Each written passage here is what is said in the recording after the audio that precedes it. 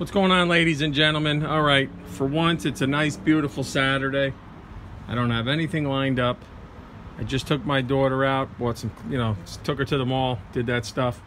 Had to come back to the trailer with all the work that's been going on. I've been throwing a lot of stuff in the trailer. You know, I talk about organization, but everything was thrown around. So I spent some time today putting some stuff, rearranging.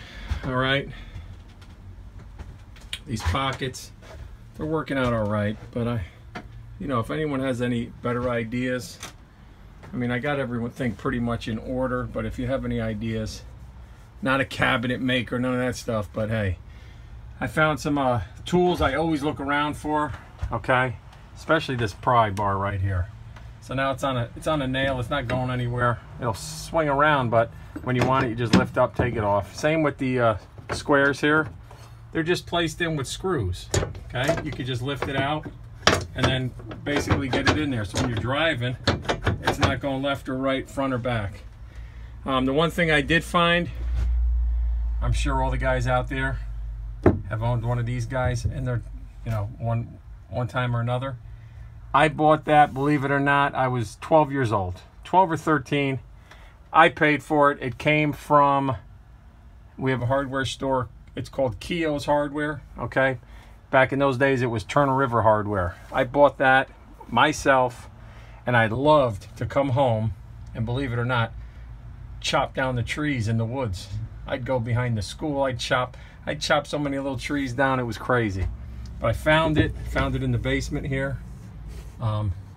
It's old. It's an old one, but out of all the tools in this trailer, the saws, everything, that thing right there means the most to me.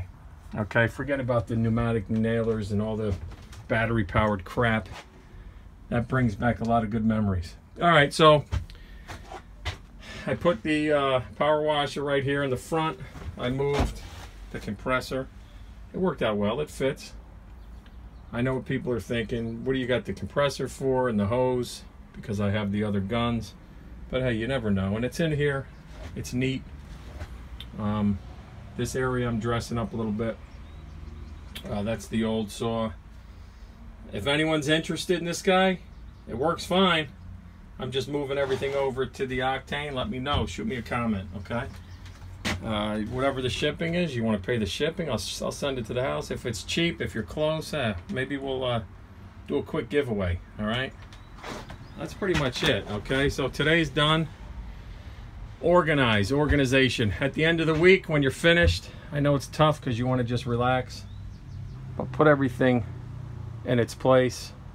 So when you do go and look for it, when you need a tool, you'll find it. God, you know how many times I even tried to look for this little thing right here. Couldn't find it. Drove me nuts, okay? Could be anything. Here. This you're going to need for the wand. So I'm going to put all the little things here in this, all the little loose ends right there on the top, so I know where to look. Okay, I know what you're thinking. What's this right there? You got it right, kid. That's TP. You never know when nature comes calling, cuz. And that should be that's a whole nother video, okay? We'll talk about that when nature calls, you know what I'm saying? Just in case, kid. Look it. I never used it yet.